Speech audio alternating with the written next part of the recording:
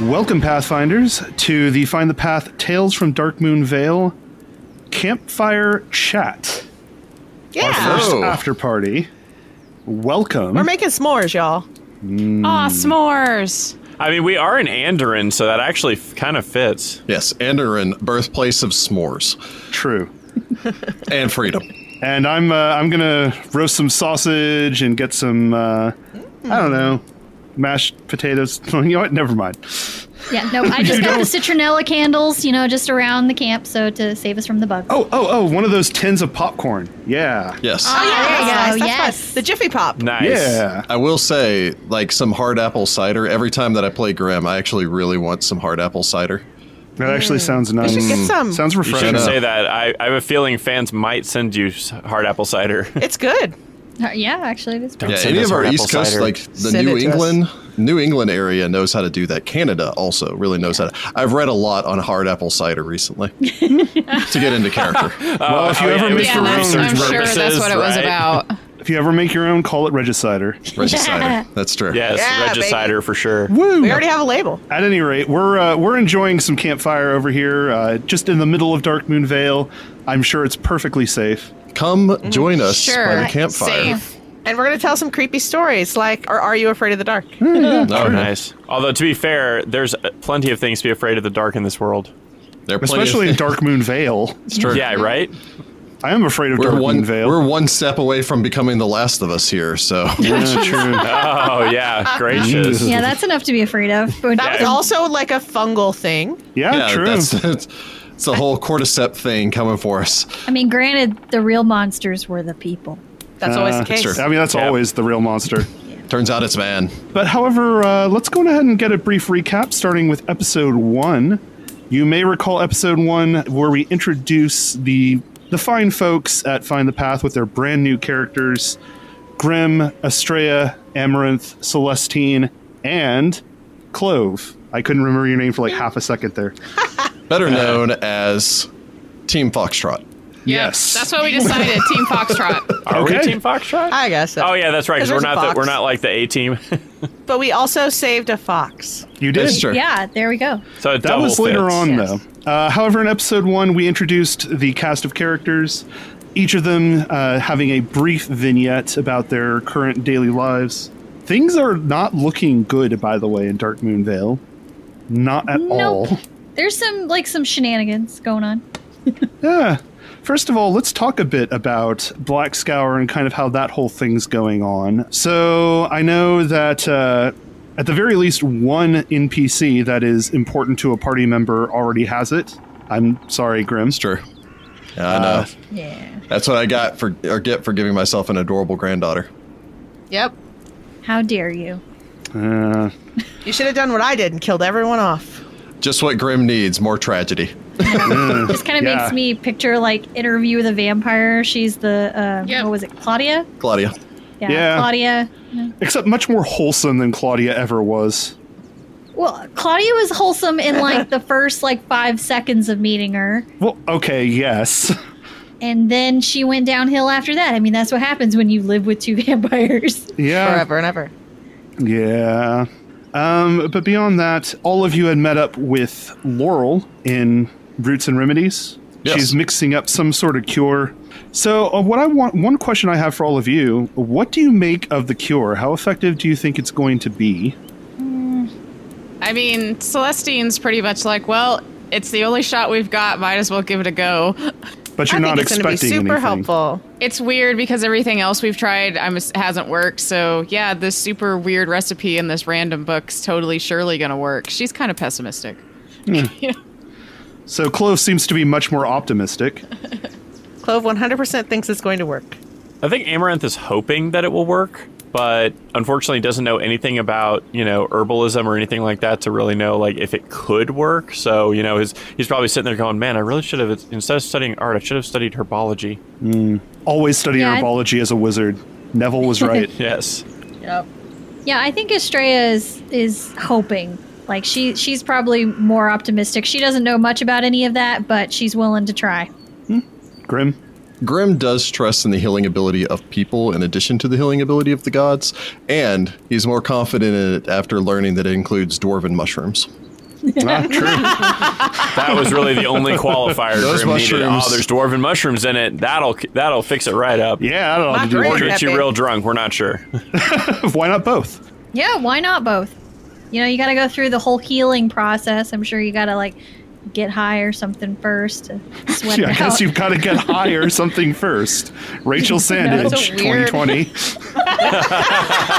Something's got to get us through 2020.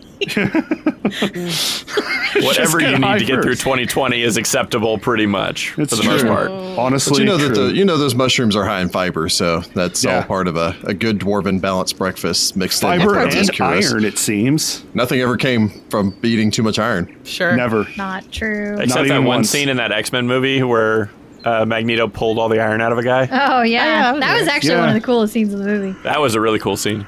And from there, you set out when you were beset upon by a hobgoblin, though I believe you didn't know that at the time. And that brings us directly to episode 2.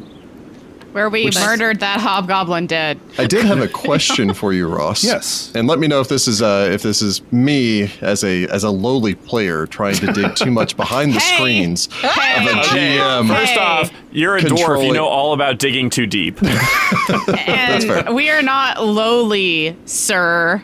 Yeah, I take offense to that.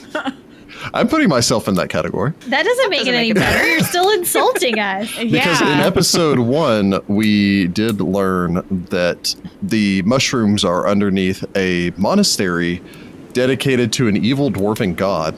Mm-hmm. Which out in the middle of Darkmoon Vale just kind of struck me as I know Droskar's Crag is just to the north of Darkmoon Vale area. Was that is that straight from the book, or was that monastery repurposed for dwarvenness because there's a dwarf in the party? So, you know what? Let me go on ahead and tell you that the monastery being dedicated to Droskar is in fact an original part of the book.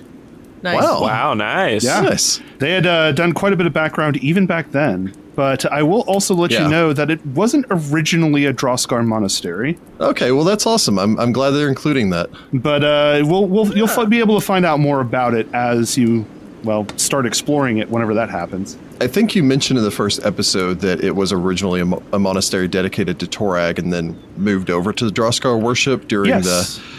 the what is it, Tarkadum, I believe was the period when the dwarves fell under a king who worshipped Droskar Yeah. and basically enslaved the dwarves of the Five Kings Mountains. Well, that sounds like fun. Oh yeah, good I like times that Heather and I were both just like, for the Draugr. woo. Waiting for that. I understood that reference part because that's like totally I foreign. mean, I've delved extensively into the dwarven lore, Yeah. especially in Have you preparation dug for too making deep? this character. I did not dig too greedily. That's the important thing. Yeah, true. Balrogs are attracted to greed. They're Oh, much man. like Sinspawn in that way.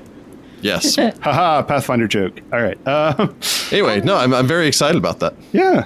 my favorite part of that fight was getting to climb a tree and kick a guy. I like Yeah. being trained in unarmed strikes automatically. That's very fun. Yeah, that's a really helpful thing because I always felt like in first edition you needed to be trained in unarmed strikes to be an adventurer. I will point out one thing, too. If you had actually managed to bring the Hobgoblin to 0 hit points with that strike, you actually wouldn't have killed it, because unarmed strikes normally do non-lethal damage. Interestingly enough, they've actually changed the way non-lethal damage works, Yes. so it doesn't track as a separate pool. It's just that if an attack brings you to 0 hit points and it was non-lethal, you're knocked out instead of killed, or wounded / dying. Just to let you know for the future. It didn't come up because he still has some hit points remaining after you hit him, but Yeah. it could have. Now we know we can kick things unconscious if we so desire. If we really Yeah. need to interrogate them, everybody drop your swords and just start punching. It makes more sense because bar fights and accidentally beating people to death, you know? Yeah. That's true. Yeah. I mean, you I can don't still wanna beat Con Air someone to this. death if you just keep wailing on them while they're unconscious, but that seems pretty awful, so I don't recommend. Yeah. None of us are evil here.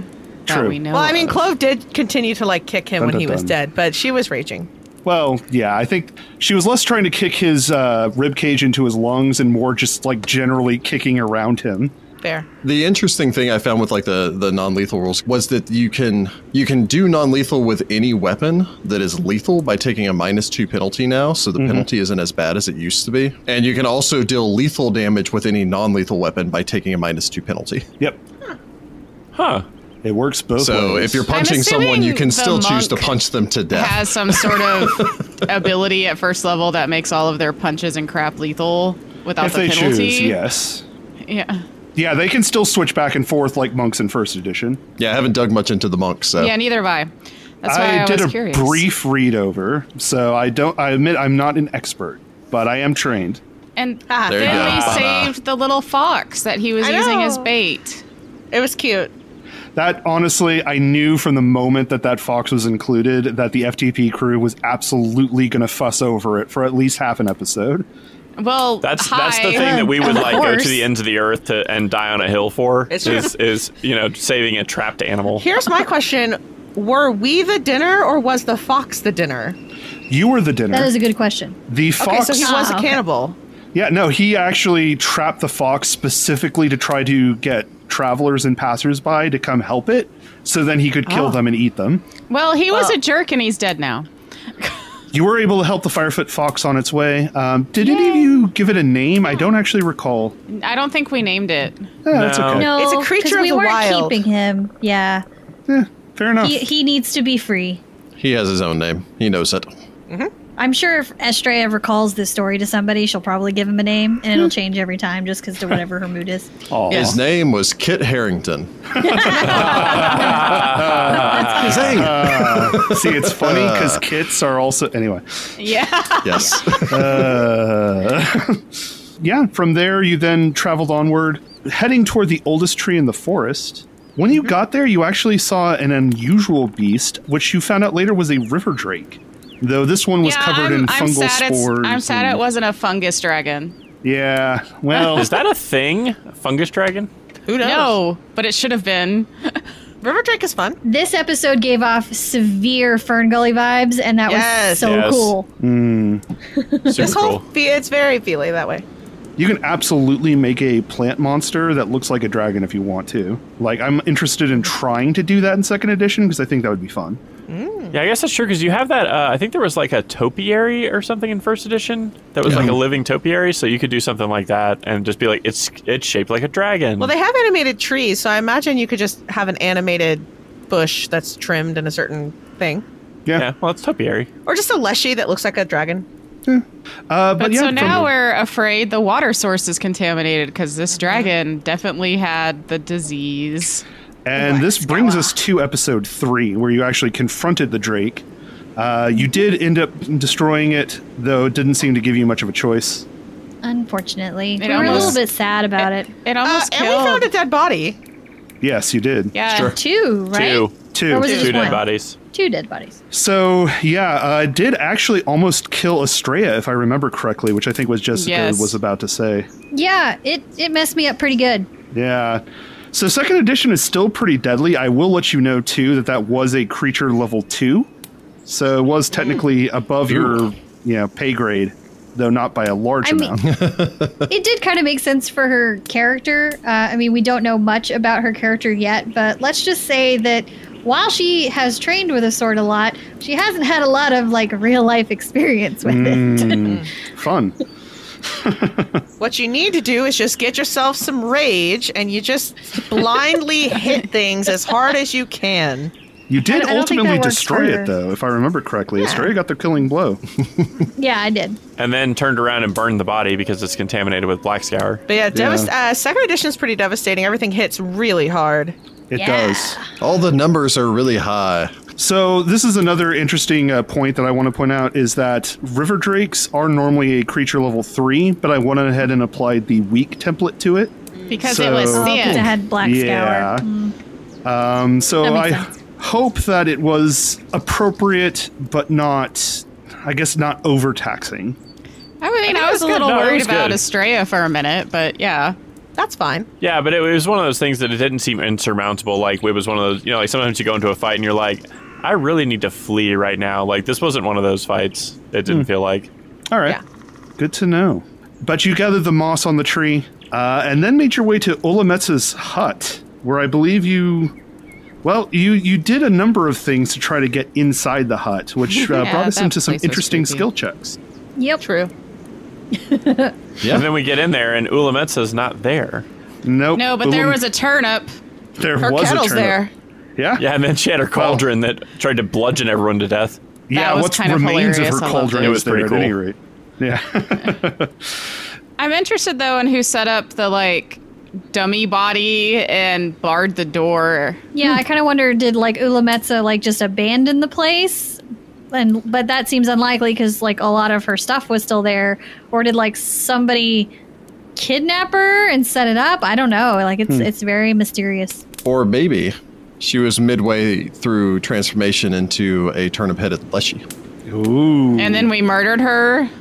Oops. Our bad. No, don't undo the Oh no, wait. Oh, I've got a great theory. She sets up this dummy thing in case anybody breaks into her house because, like, she can't lock the door. And she closes the door, and then the latch goes down, and she's, like, you know, too old or frail to not, like, climb up and go through the top like Astrea did. Wasn't it a bookcase? Yeah, it was a bookcase. Oh, it was a bookcase, yeah. I don't know, an earthquake happens and it was covered. I don't know. And then she just is like, well, guess I'm homeless now, and then trots off. That's the end of my story. That is a very bad theory. I don't agree. I see that Jordan's razor strikes again. Whatever the most complicated answer is must be the truth. Yep. There's no other way to open up that hut either. Mud and stick are just too tough of a material. Too strong. Yes. Are you a witch or aren't you? Well, apparently he can't remember. Apparently she's a turnip. Sure. So- I Which Which do makes have me a wonder if question she was a princess in disguise. Because, you know, the last time there was a turnip head, he was a prince. That's true. Watch your Miyazaki, Just saying. folks. So I did have a question in that fight. Clove, I think you was raging, and at one point you said something like, well, I didn't choose to come here. And it was like really weird because like you did choose to come here. So what's up with that? Clove is a spirit barbarian, and first of all, I know that barbarians don't have to rage for a whole minute, but I like the flavor of that because spirit barbarians have kind of a possession thing. And so when she's raging, she's not really herself. Oh. I assume we'll get Interesting. into more of what or / who you are later. Hopefully. Like what the spirit is, maybe? Yeah, my idea is like anytime she rages to use that last 30 seconds or whatever before she switches back to kind of give some of that information. Okay. Interesting. Okay, because like I know that you said like you described her rage as like she goes pale, which didn't really seem like you get enraged because usually you would get redder if you're getting enraged. Yeah, I have her rage kind of works off of fear. So like she was startled by the hammer hitting the cauldron, and so that triggered her rage because she was scared and like. Oh, that's kind of an interesting like way of doing a barbarian because it's like a totally different way than we, because it's literally the ability is called rage, so. I mean, the thing that possesses her is mad about it. Yeah. Yeah. Yeah. Like, how dare you scare my little human? And a lot of times, rage and anger comes out of a place of fear. Like, when people are angry, a lot of times it's because they're ultimately scared. Look at you getting all philosophical over here. Yeah, Yeah, right. I had to take my barbarian to an interesting place. Yes, we must all remember that fear leads to anger, and then anger leads to hate, Hate. and then hate leads to suffering, Yes. Yes. which I think Yes, leads it to does. fear again. I'm pretty sure that leads to Hayden Christensen's performance in Star Wars, which made us all suffer. Except sand leads to hate. Hate leads to... Anyway. That's where the true From rage my will come. point of view, the Jedi are not. Just coarse and gets everywhere. Ooh, we also breezed over the fact that some random guy showed up at Celestine's house and was like stalking her or something. Yeah. Oh. Well, none of us know about that. Yeah. I know. That was a vignette. We didn't get to But, know like, about that. Here's my fan theory. My fan theory is that Celestine is somehow related to the Lumber Consortium boss guy. Oh, yeah. You're like the boss's I daughter. got that vibe as well. Looking at I Heather. bet that's it. It's an interesting theory. I mean, She's hiding behind her box because she knows it's true. No, I'm hiding behind this stupid box because it's the only place on my desk that'll fit. I would like to point out that box was made with love. No, it was made by Loving IKEA. box. No, we'll probably get more into that later about Celestine's history with the Lumber Consortium. Those jerks. I think several of you have some history with the Lumber Consortium, though. We generally just hate them. Yeah, they're not nice We people. being us. Us from the town don't particularly like them. I find myself as ambivalent as a paladin can be about an evil organization. I'm Which is completely mostly ambivalent they because haven't I know broken the nothing law about in them front of whatsoever. me. Yeah. What's up with your wizard? Why doesn't he know any magic? I'll give you kind of the reason why I went kind of the way that I did, and then we'll get into the specifics of like why the character went that way. He studied art and forgot. It's one of those things where like, okay, you're a 200-year-old wizard. Why are you just now learning magic? Right? Like, why are you still a first level wizard? So I've done this once before where it's like they've just now started using their powers or something like that. But like, I kind of wanted to go in a different tack this time and go, wouldn't it be kind of weird and different if he was a once accomplished wizard, but he's just like gotten lazy? It's like, This magic is so common to me, it's now boring. Is kind of the thought. Spells. It's like a midlife crisis for a 200-year-old wizard. Interesting. Midlife crisis means I'm not practicing magic anymore. I'm going to look at this art. Ooh, question for Ross. What is Reggie going to sound like when Reggie gets to Oh be my a gosh, big- what is Reggie going to sound Don't like? tell us, Ross. It has to be a surprise. Squeak. Why Oh my don't we god! squeak, Oh my squeak. god! It's gonna be like Kronk. Squeak. Squeaker. Squeak. Squeaker. Squeak. Squeak. Oh my gosh, I may have to mean, borrow that for when they're talking. I do actually have a question for you, Ross, from that first episode, because I think at some point Jessica mentioned wanting to reach out or hold the sugar glider, and you said that he retreats away and lets out a squeak. Yes. Was that a Baldur's Gate reference? That's immediately where my mind went. Maybe. Okay, yes. Nice. I love it. For those of us who don't play Baldur's Gate, what? Minsk, the ranger that you can get on your team, who also has severe head injury, has a hamster, which he phrases is a miniature giant space hamster, which occupies one of his inventory slots. And if you try to click on it or try to remove it from his inventory, it says that the hamster scuttles away and that Minsk looks at you angrily. And then the hamster little icon makes a squeak noise every time you click on it. Is that why Commander Shepard has a space hamster? Has a space hamster, Yes, yes. Yes. It's a reference to BioWare that. made them both. Yes, it's, Okay. So Commander Shepard's space hamster is a reference to Baldur's Gate's miniature giant space hamster. Interesting. So that one's for you, Minx. Also, 90s I love her. reference. I just want Reggie to have like the deepest voice ever now. Squeak. but now we are on our way to the dwarven monastery of an evil dwarven god, where I'm sure nothing bad will happen at all. No, why would we it? I don't We'll know. just- We're gonna walk We'll in, just get find what these we mushrooms need, and it's gonna head be back fine. to the city. It's fine. Yeah, it's good. Yeah. It's fine. Totally There fine. won't be any creepy like lake monsters or balrogs coming up from the Dwarven deep. cult. No. I'm calling it. Dwarven Yeah, no. cult. Now, if I can, I have a question pertaining towards our whole break-in and everything else of the witch's hut and all the rest of that happened, which, funny enough, is something that probably the entire audience knows by this point, and I guess I could look it up myself, but I don't know it personally. Grim is, of course, lawful good, which is why he exhausted every other option before resorting to breaking in, mostly just to check and see if that witch is okay. Yeah. I'm kind of curious about everyone else's views as far as alignment are concerned, because we haven't really gotten a chance to delve into people's alignments yet. It was abandoned. Also, I'm neutral good, so I was just like, you know what? People of the town need this.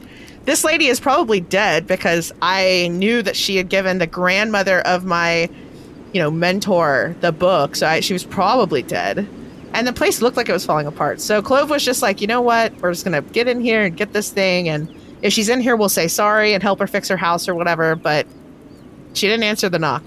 Yeah, and I think for Amaranthe, he's neutral good, and so it's one of those cases where we did have, I guess, to use the legal terminology, probable cause to believe that she was in some type of distress. Or dead.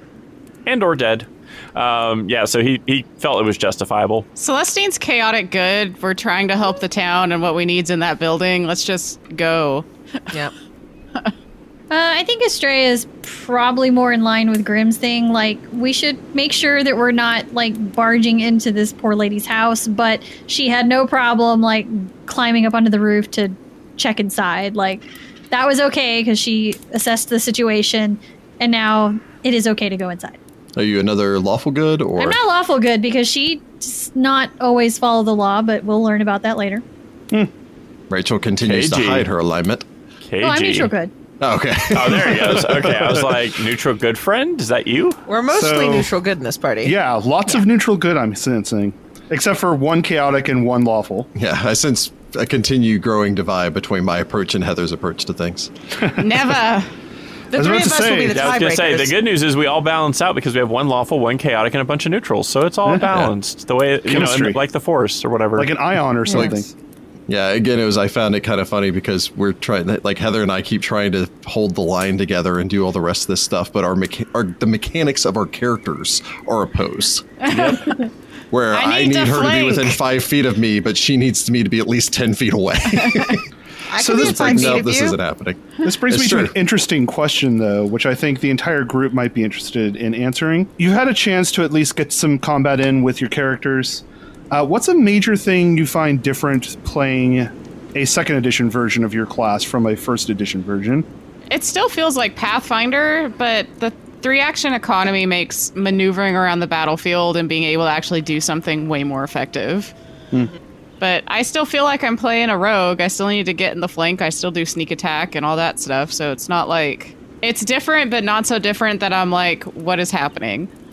I feel like I have a lot of different options. Given I played a barbarian for like 6 levels at my first AP ever in first edition and didn't like how rage worked. So I like how rage works a lot better in second edition. It's a lot more to the point. There's less like do a bunch of math and then do some more math and like after 15 minutes you're ready to go. But you also kind of have a lot of flexibility because like you can move, you can like grab a thing, you can hit something, you can try to hit it again. So it is like Heather was saying, you're a lot more nimble kind of.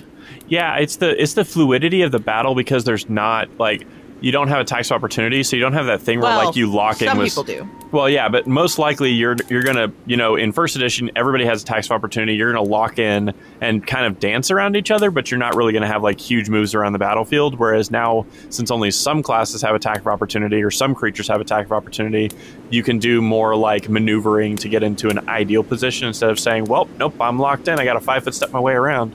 But as a wizard, I can cast a spell that is useful every single round, which it didn't feel necessarily in first edition. It was between, do I shoot my crossbow and have a chance of doing a D8 of damage, or do I cast Acid Splash and do a D3? But now it's like, no, it's definitely better for me to go ahead and do the Electric Arc or Produce Flame or some spell like that. Cantrips are good. The cantrips are really, really good in second edition, and I appreciate that as a wizard. Rachel, you played a bunch of fighters. I have, actually. I tend to like my fightery characters. The best thing is probably the 3-action economy. I've really enjoyed that. Like being able to say, hey, I attack. Oh, wait, I can go ahead and attack again. So Yeah. that's nice. The only thing so far that I don't like about second edition is bulk. I prefer the weight system Yeah. because I feel like it was easier to manage. Yeah. But we'll see how Yeah. that goes the longer we go. I agree. I kind of have two thoughts on it. Like, where on one hand, I'll be perfectly honest, I haven't really gotten to explore much of what Grim can do because I've rolled atrociously for almost all of my initiatives and don't tend to get to act very much. So I haven't been able to use my reactions for much of anything. But that being said, I have been seeing a lot of use of Lay on Hands, which I like the focus spell elements. And I was going to say, I love the fact that you can just rest for 10 minutes and do that again. Yeah, I was That's actually a really just about nice to say system. that. yeah. That's really cool because, I mean, it would make sense. Like, if you could kind of recoup yourself. I mean, if you were traveling through the forest, you could stop and rest. It makes sense. But you don't necessarily need 8 hours of rest in order to kind of get yourself back going. And in a strange way, it makes me feel more paladin-like, Yeah. where my Yeah. character finishes up a battle and then prays and thanks to his deity and asks for strength for the battles to come. Like, it gives me a mechanical benefit for praying, which is just sort of neat. Yeah. I do have one observation that wasn't combat related, but is a mechanic related thing. And this will probably be a little bit of controversial view even amongst this table. I kind of like the fewer languages available. Oh, see, Like I having a language. I hate that. This is where I'm getting into because I knew Heather's response would that be like that. But like when you're just brought up, it's like, okay, and then it's goblin stuff. And it's like, oh, I know goblin. Or actually having someone else in the same party that speaks dwarven. It's just like, that's really neat. Because now it's a special thing. My characters always wind up being language monkeys. because we need them as the AP progresses, in Mummy's Mask, Ancient Osiriani ended up being really important and things like that. So the fact that I can't get very many, I almost took the extra languages, skill feat at first level just because I was like, I only have 3. What is happening? I have one language, y'all. Yeah, I've got 6, but that's because I have a high intelligence. Yeah. I mean, it's interesting it makes sense, though. Yeah. I mean, you're right. It's interesting that there are still ways to get additional languages, but it costs you more as a character build than it did in first edition. Well, and they codified when you gain your stat points. If you put one of your stat boosts at 5th level into intelligence, it also gives you a language. Yeah. They codified that if your intelligence ever goes up, you gain the additional language as well. I think I like that, though, because if you think about actual language acquisition, some of these adventure paths, you could pick up a new language every week or 2, and that's not super realistic. So, I mean, you can do the whole, retcon thing of, I've been studying this for some time, but, it's kind of more, I think, a more realistic reflection of you're not going to be good at learning 3 languages at once. I don't know anybody who'd be decent at doing that, even. Wait, you can't do that? Sorry. I'm not going to rub it in, Ross. Jeez. Honestly, I'm not right any in the good sensitive at it spot. I feel a slight... Yeah, because there is that kind of camaraderie between Grimm and Celestine because she actually, she knows his language. So it's you bothered to learn my language. There's an appreciation, and as a player, I know how valuable that language is. Plus, it makes certain divinatory spells more valuable, too. Yeah. All right, well, let's go on ahead and let's do something that's kind of a fun tradition here at Find the Path. What I'm going to do is ask all the players to go in a round table, and you know what? Let's go on ahead and cast your character. So we'll start with Jessica and Clove. Clove is played by Saoirse Ronan because she can simultaneously look a little innocent, but she also is really good at being kind of a sassy teenager. I saw that movie where she played a teenager. What was that movie called? Lady Bird? Lady Bird, yeah. I saw Lady Bird. She's the one with the great Irish accent. Oh yeah, she's Irish. Yeah. Yeah. Okay. So I know her from Atonement. Atonement's good too. Yeah. Definitely an Irish. So that's who name. I've got. Saoirse Ronan. All right. Jordan, what about Amaranthe? Oh, I wasn't prepared for this. Chaucer from A Knight's Tale, Rachel. Oh my God! Now that you asked me, I was taking his name. Geoffrey Chaucer is. Oh my God, brain. Oh, right. Married to Jennifer Connelly. I love him. Paul Bettany. Paul Bettany. Yes, thank you. Oh my God. God, I had that moment where I was like, I had a panic moment where I was like, I know we had this conversation already, and I cannot remember who I said. Okay. I kept thinking of all of his characters he was playing, and I was like, no, What? what's his actual name? You could have just said Vision. Yeah, but I think of his naked, and I think of Chaucer. That's what I think of when I think of Paul Bettany. Yes, that was such a good movie. It is still one of my favorites. Paul Bettany's a total sex symbol. Okay. Yeah, he is. Sorry. I killed Ross. I take great pleasure in this. I'm sorry. This is just the reality of Jessica's life. I read Chaucer. I'm just now every time I think of Chaucer, I'm just thinking of it. Anyway. Well, he plays Chaucer in Knight's Tale. Anyway, Jordan, Amaranthe. So Amaranthe would be played in the movie adaptation by the wonderful Paul Bettany. Little British, looks great in glasses. Inkheart. Inkheart? He was in Inkheart, and he had longer hair. I don't know what Inkheart is. Give him some elf ears, and there you go. Yeah, there you go. So Paul Bettany with some ears and a nice pair of nice pair of shades. No, nice pair of glasses on. He's wearing them pince-nez, y'all. Yeah, I was gonna say Amaranthe is where the pince-nez. So you just said shades, and all I picture is we just show up. It's so what you are saying is the Witch of the West is dead, and then he pulls out the shades and puts them on. All I heard was Squirtle Squad. Squirtle Squad. I don't know why. When you have Squirtle shades Squad. on, I think of Squirtle Squad shades. Well, he's got a squirrel, so... He's got a squirrel. I was thinking that he must have magic on them to make them transition lenses. And so he's version. he's stepping outside and he's just darkens and it's just yes, magic still works in this world. All right. You realize you have to invest those, right? So that counts against your limit. Whoopsie. Also, I think the nerdier version is to have the clip-ons that clip onto your glasses. The clip-ons on his pince-nez, the clip-on additional ones. I feel personally attacked there because I used to do that. Oh, no, me too, Ross, me too. Like, Everyone 100%. did that in the 90s. Back in high school, but yes. I hate to break this to you, Ross, but you're hosting a Pathfinder podcast. Wait, what? The nerd Since ship when? has You sailed. may have outed yourself as a nerd. Well, you know what? I have many regrets. Many regrets. So many regrets. But this isn't one of them. You know what, wondering if Ross? that was I gonna feel come. comfortable speaking for the crew. We think you're cool. Yeah. Thank you. I mean, you're probably the Take that coolest for what out of it's all worth. of us. Let's be real. Yeah, with that, I think let's move on to Heather and Celestine. Celestine would be played by Natalie Dormer. And I just picture with that trademark smirk my. anytime one of the consortium people come up and talk to her. That's I can just the see look it. on her face. With I the can raised see it. brow and everything. Yeah. Plotting. I see. All right, yeah. And next, Rachel, what about Astrea? For Astrea, I chose. Honestly, I've only ever seen her in one thing, and this is how much of an impression she made on me.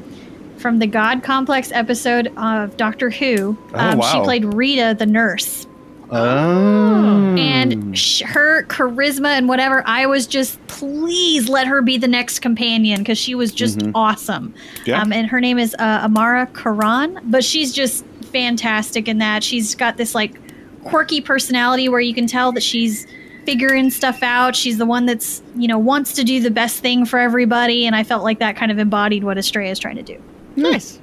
Awesome. Is God Complex the one where they kidnap the hospital and like put it in like an asteroid or No, something it's the like one that? where they accidentally end up in the hotel where the different rooms show you your greatest fear. And they're being like hunted throughout the hotel by Which this doctor? That's a good, which one? that's a good Which one? episode. 11. Oh, okay, 11. Okay. Yeah. So he's liked that with episode. Amy Pond and Rory, and they show up here, and the people that are actually there are like one by one dying off, and Okay, yes, I remember this now. it's one of the best episodes I think they did for 11. And last and certainly not least, Rick, who's playing Grim? So I'm pretty sure that anyone, because I'm pretty sure the moment I mentioned this actor, anyone that has looked at Grimm's art, which is an amazing piece of artwork, but also amazingly captures the actor that I referenced for this artwork, I think maybe more than any will know that Grimm is played by the one, the only, the phenomenal Sir Patrick Stewart. Yeah, boy. And now that I've said that, you cannot look at his artwork and not see Patrick Stewart's amazing eyes staring soulfully into your heart.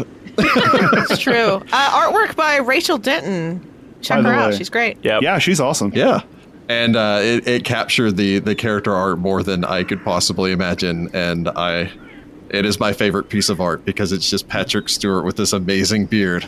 Line will be drawn here. No further. I'll be honest, I've seen Patrick Stewart with hair, and it freaked me out. But Patrick Stewart with a beard Yeah, it's is weird. awesome. Yeah. Dude, Patrick Stewart is one of those guys that like rocks baldness to a level that I aspire to whenever I lose all my hair. All right, I wish I looked half as good. My favorite thing about Patrick Stewart is his relationship with Ian McKellen. Yes. Oh, yeah. Oh, yeah. Those That- are my favorite old men. I love them. Yes. Also that, and he does pit bull rescues, and he rescues pit bulls. He's a cute man. And I He's love a him. great man. He was really good in Sherlock. Wasn't there some Sherlock thing where he was like an old Sherlock? No, that was Ian McKellen. Oh, sorry. Oh yeah, no, that was Ian Never McKellen. mind. I But retract Ian that statement. McKellen was amazing in that. He was. I just love them. They're like, when I get that old, I want to be that fun. Yes. I I think mean, I'm we sure we will all be. aspire to be I'm as planning fun on as... dyeing my hair. Let's for be real. We're gonna all be. graduation. We all got to be in the same old folks' home so we can play Pathfinder together. Obviously. Also, amazing Patrick Stewart performance, even though I didn't actually like the movie that much because it adapted a whole bunch of stuff. Patrick Stewart in Macbeth, the movie, like he delivers. Have you guys been watching him doing the read a sonnet a day thing since the quarantine started? Can't Some of say them I that. haven't. They're I haven't good. done them all. That man could read the phone book to me. Oh yeah, totally. Honestly, I'm hoping But yes. he does. All right. Well, I think from there, unless anybody else had any questions, I have an important thing that I think should be brought up. Yeah. Obviously, this would be a great opportunity to get your own thoughts read.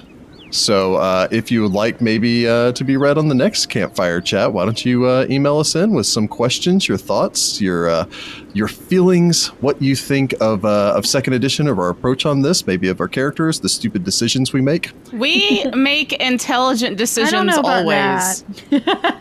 I will not say anything one way or the other because We've you all can't met. I'm a handle the chaos truth. demon. It's fine. I fully accept who I am as a human being. Chaotic. Chaotic. Right in, Pathfolk. Yeah. Yes. Well, on that note, I suppose we'll leave it there for now, Pathfinders. So thank you from all of us here at the Campfire Chat. Thank you for listening. Thank you for tuning in. And we will see you all next time. Good luck. Good luck, Pathfinders. Good luck. Bye, Pathfolk. Bye. Goodbye.